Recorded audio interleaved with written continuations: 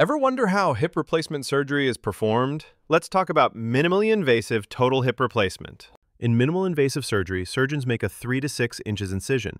Special tools gently move muscles aside, allowing direct access to the damaged hip joint. Arthritis wears away the smooth cartilage. The worn-out ball at the top of the thigh bone is removed. The damaged socket in the pelvis is cleaned and reshaped to perfectly fit the new cup. A metal cup is placed into the socket with screws or cement. Inside that cup, a smooth plastic or ceramic liner is added to allow friction-free movement.